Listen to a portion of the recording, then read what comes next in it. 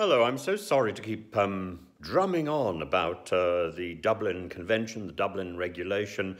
I did a piece the end of last week, and somebody very kindly pointed out that actually I was wrong. I don't think I was wrong. I've looked again at what I said. I don't think I was wrong, but I'm happy to clarify. So today, the flight for Rwanda apparently. The number of migrants who are due to be on that flight has now got down to single figures.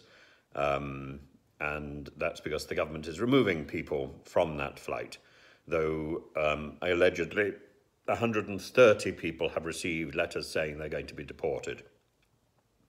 I hope in the end, if the flight takes off, it takes off with no one on board, which will be something of a Pyrrhic victory for Priti Patel.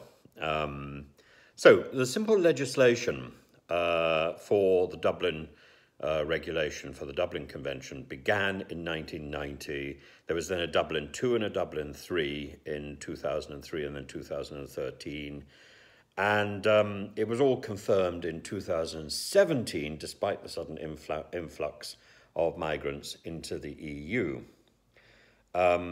And the UK, of course, the reason why we are not in the Dublin Convention is because we withdrew at Brexit on December the 31st in 2020.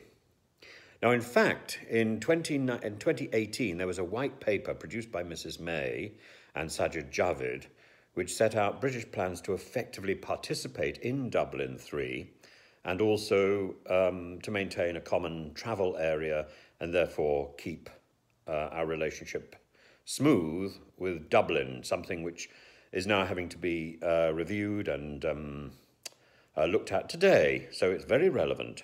But the 2018 plans disappeared under the 2020 framework when we left Brexit under Boris's plans.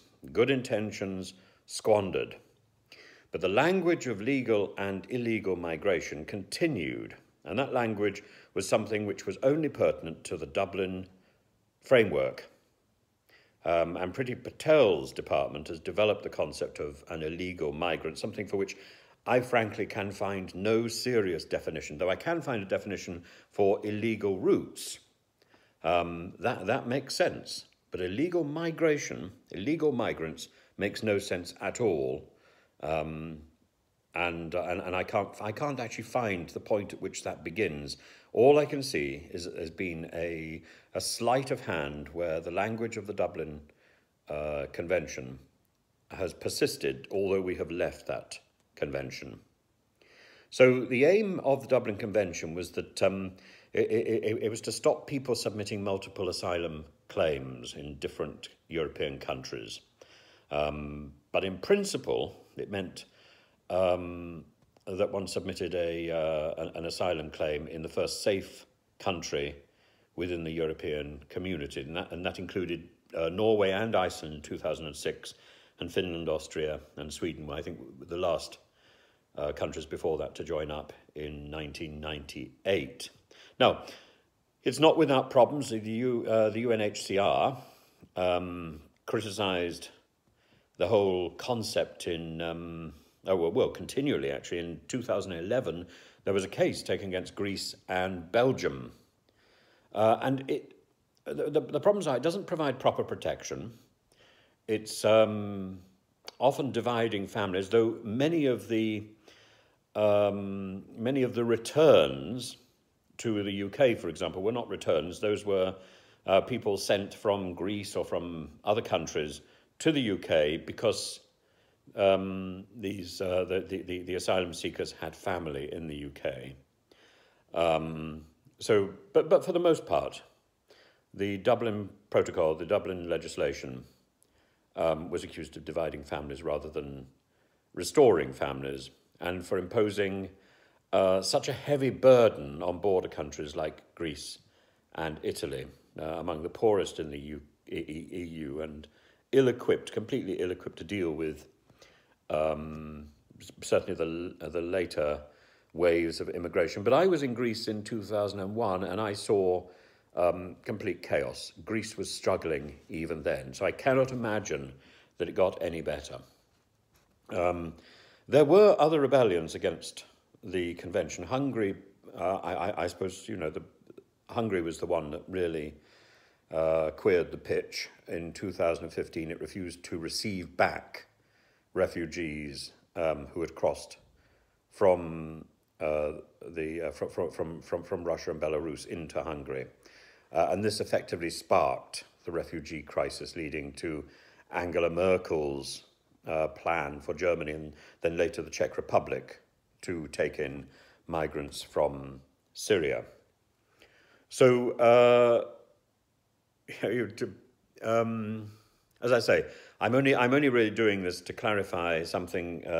Somebody says I got it completely wrong. I don't believe I have.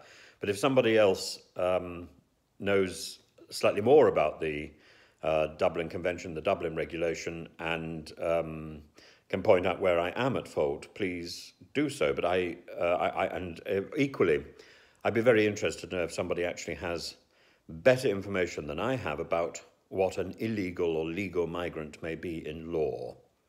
So if you go into the internet and try and find out what is an illegal or illegal migrant, what we get is effectively Priti Patel's definition. That is not a legal definition. That is a de facto judgment by the Home Office, and I think it's without foundation. I think all we have done is to adopt the language of the Dublin Convention, and to have assumed that that means that anybody who arrives in our country without our permission is an illegal migrant, or anybody who crosses the channel or uses what would be deemed an illegal route, that I think is law, is therefore an illegal migrant. But you can use an illegal route and not be an illegal migrant. So to do something illegally requires some sort of knowledge that you are transgressing, and it requires a serious transgression. I don't think those things exist.